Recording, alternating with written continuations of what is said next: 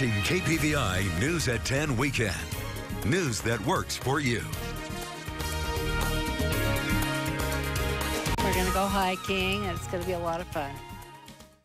Families get out in the sun and enjoy the start to camping season. Good evening, and thank you for joining us tonight. I'm Deanne Coffin. For many, Memorial Weekend is about getting out of town and going somewhere to enjoy nature and family. I headed up to the hills today to find out what brought Memorial Weekend campers out and how hard it is to get a spot on one of the busiest weekend holidays of the season and make the unofficial kickoff to summer. Memorial Weekend campers like this one say they have been coming to Scout Mountain Campground to relax and enjoy the holiday for about 40 years.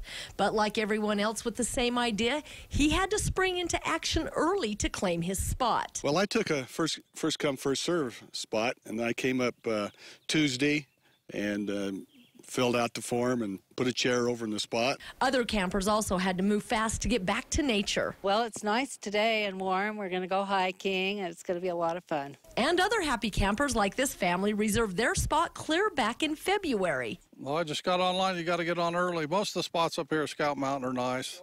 I don't think there's a bad spot. Scout Mountain Campground hosts say their reserve sites have been booked since early spring. We've had to actually turn people away yesterday. We didn't have the room. Everything is booked. I've only got one site up on top 13, and it's underwater, so we can't put anybody in there. With the spring runoff from the snow melt, only 1 out of the 31 spots are flooded at the campground. It's an awesome year. As soon as somebody pulls out, somebody's going right in behind them. So, yeah, we're booked. The camp hosts say their reserve spots are already booked for the solar eclipse in August, but they will still have first come, first served spots available. Now,